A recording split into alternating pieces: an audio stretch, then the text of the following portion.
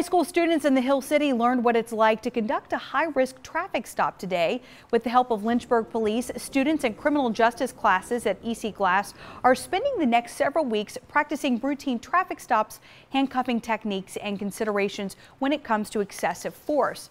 Now, during this morning's exercise, students pulled over a person who was armed and dangerous. Officers taught the students what verbal commands to use, radio techniques, and methods to protect themselves in a dangerous stop. It's the experience of actually being able to do it and seeing it and running through scenarios and stuff.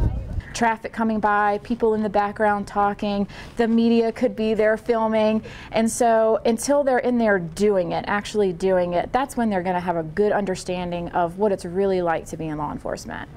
Now, for the first time, some students will go to a district-level competition against other schools in February, showing what they've learned. Now, if they place, they could move on to state and national competitions.